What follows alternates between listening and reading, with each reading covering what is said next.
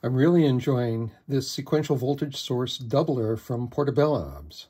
It doubles your sequencer. So what I have here is coming out of pulse of the card, opening low pass gate 2, and I have the main voltage out of the card going to the modulation oscillator, which can bring it up into audio rate nicely. And then I have the envelope generator reading the sequencer, so we can get discrete on and off stages. And the same thing with the card. These switches can do on and off for our gate 2 and modulation oscillator. So we can mix and match these in wonderful little ways, and that's just one of the features of this card. So let's take a listen to what's going on here in the, let's see, I'll take this down. This is the modulation oscillator.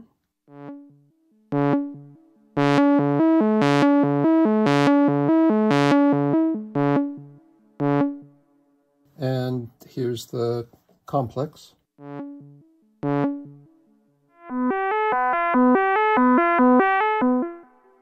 And I have them set to stage 1 is on for the modulation oscillator and stage 5 is on for the complex.